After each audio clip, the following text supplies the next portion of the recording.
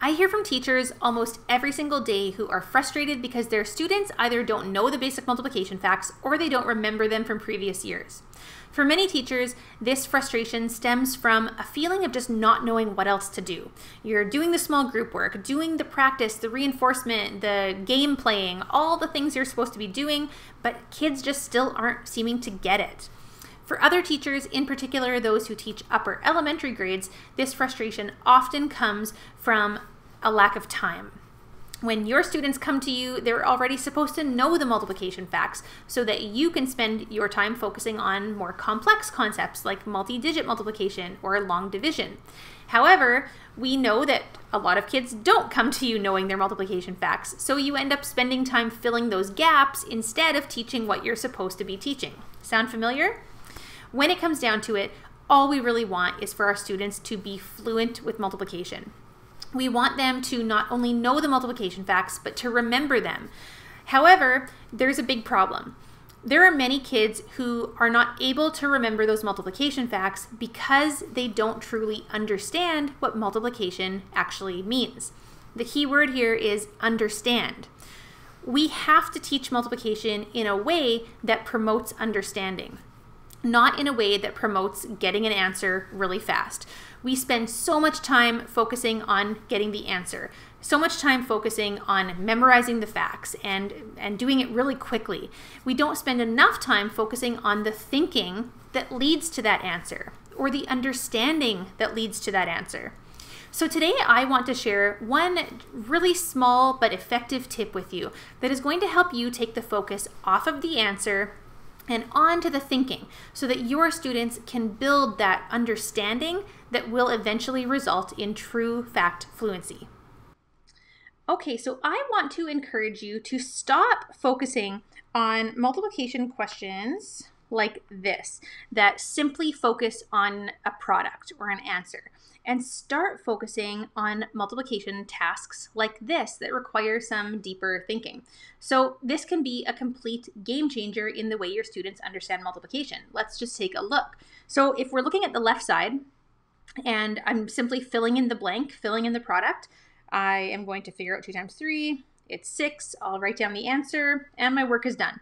What have I reinforced here? Well, I've reinforced the fact that 2 times 3 equals 6, and that's really about it. I haven't made any other connections. I haven't really built much understanding. I'm really just focusing on the answer. Now let's take a look at the right side. If I know 2 times 3, what else can I figure out? Now just think of all the possibilities here. So I'll share a few that came to my mind, but I'm sure you have many more. And if you do, be sure to leave those in the comment section below.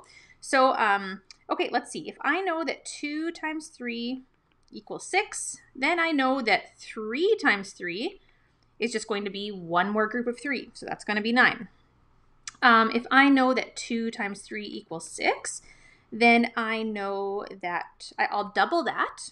So now I know that 4 times 3, the product is also going to double. Now I have 12. What if so I'm going to imagine this as an array like this. Here's my two groups of 3. Now if let's say I triple that. So I start with 2 times 3, which is 6, and then I'm going to triple it. So there's a double, and there's the triple. Now I have 6 groups of 3. And what's going to happen to my product? It is going to triple as well. What if I start with 2 times 3? I know that that's 6, and then I take away a group of 3. Now I know that 1 times 3 is going to be 3 less than this product, so I'll have 3. What if I make 10 times the number of groups? So I start with 2 times 3, and then I have 10 times the number of groups, so now I have 20 groups of 3. Well, what's going to happen to my product? It's going to be 10 times bigger as well, so now I have 60.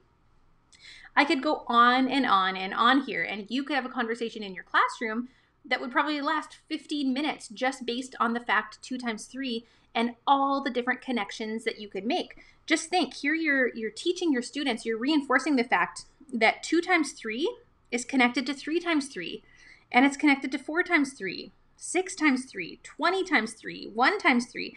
We're just we're just reinforcing all of those connections and all of those important relationships.